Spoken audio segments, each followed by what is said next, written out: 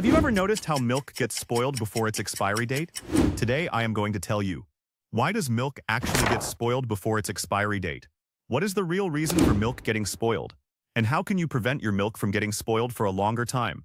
The expiry date is just a guideline, not a guarantee. The date written on the carton is just an estimate. Milk can go bad even before that date, because milk is a living food, and microscopic life is going on inside it.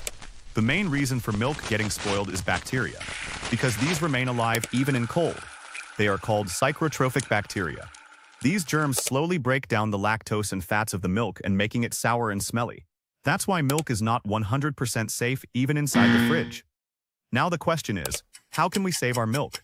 First of all, never keep milk in the fridge door, because the door keeps opening again and again, and the temperature there keeps changing.